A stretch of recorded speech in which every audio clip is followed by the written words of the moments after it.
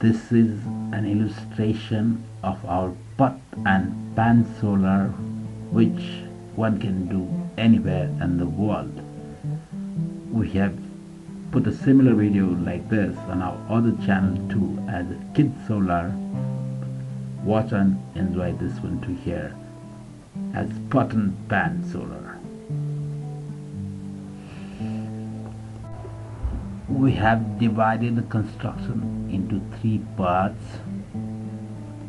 First, the material. You need to have a pan, anything which can hold the pipe, but it has to be a little conical in shape, more or less like this. I got this from the construction site. Then you get a roll of pipe. This one is a label pipe which is very easily available.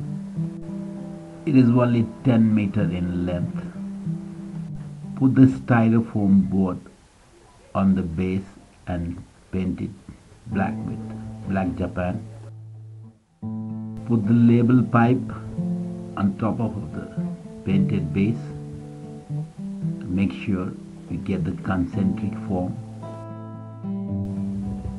In the 5-liter jar, make 2 holes, one at the bottom, slightly above the bottom, and one at the top, slightly lower, maybe 2 inches lower from the top, and fix the label pipe again.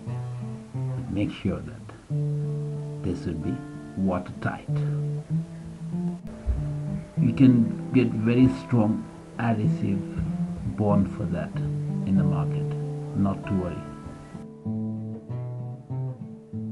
Prepare a styrofoam box, an insulating chamber as shown in the picture.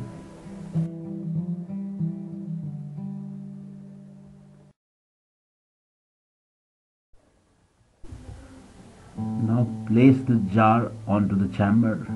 Make holes for the pipes to come up so that they can be connected with the pipes at the heater element. Connect the lower one at the lower end and the upper one at the upper end. Fill the jar with water. Make sure that there are no water bubbles on the heating element. Your solar is ready. Leave it in the sun for a few hours.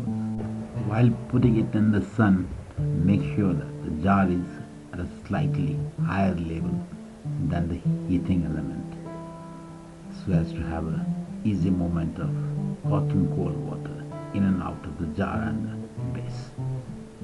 I'm sure this will entice you to make one, just to know the power and joy of using free energy.